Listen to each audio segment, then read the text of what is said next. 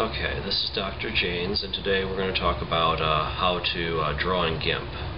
Now, what we're going to do is we're going to load up GIMP first.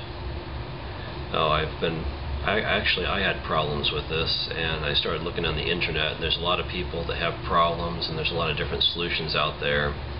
And this is actually, for you computer guys out there, something that might be classified as an ID10T error.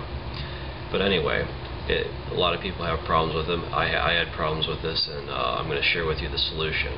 So we're going to load up GIMP, and then the first thing you always have to do is, this is actually a blank page. There's no actual canvas there, let's call it that. And so you actually have to start a new canvas. You have to tell it how many pixels by how many pixels you want it to be. And once you do that, then you should be able to start drawing on it. So we'll go over and we'll click on the pencil. We'll use the pencil and try drawing, and it's not drawing. We'll click on the paintbrush. It's not drawing. So what's going on here? Why can't we draw in GIMP? I mean, this is supposed to be a great program, but it doesn't seem to be working. And so I've been fighting with it for the past week or so, and I realized that this is what you have to do.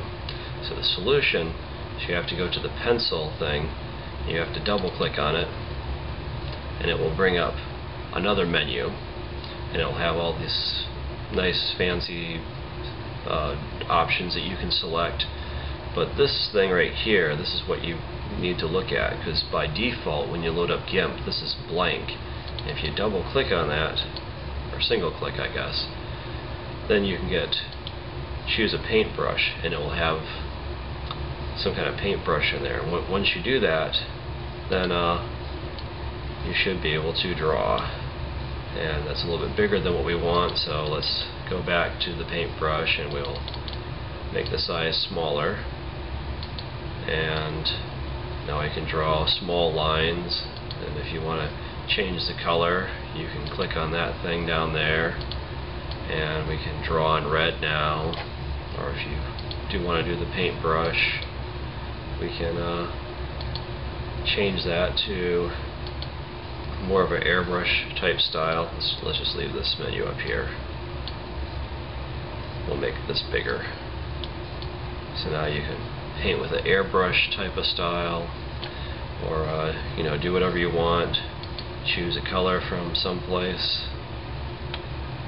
Let's say we want to repeat this color again.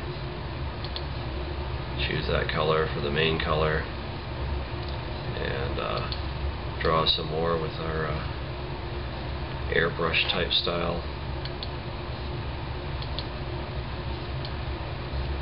Do some spray paint,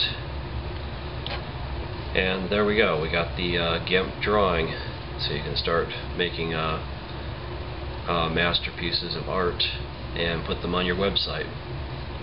Okay, anyway, thanks for watching.